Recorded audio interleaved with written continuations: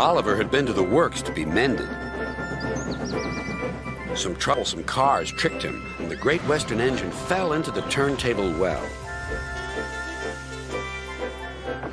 Now Oliver was as good as new, but he was still worried about cars. "I'd rather not use them," he puffed to himself.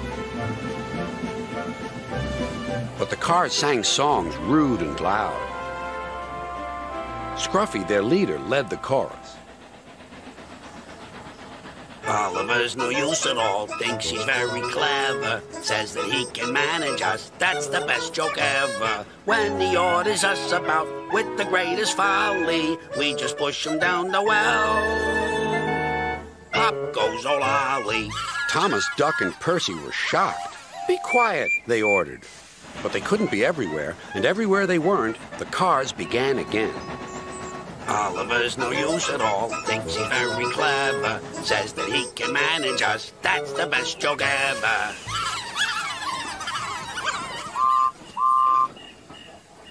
At last, the engines gave up.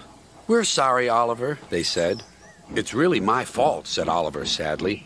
"I shouldn't have fallen in the turntable well."